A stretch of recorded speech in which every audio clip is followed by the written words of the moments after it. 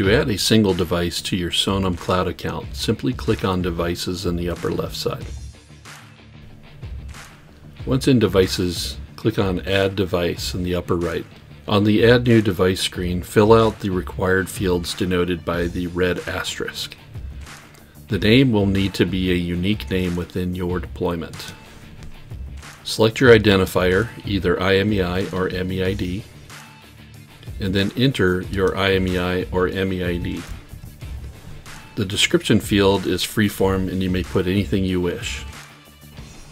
If you have a device group, go ahead and select it now by clicking it in the device group section. Scroll to the bottom of the screen and click on Add to complete the process. Thank you for watching. For more resources, visit sonimtech.com.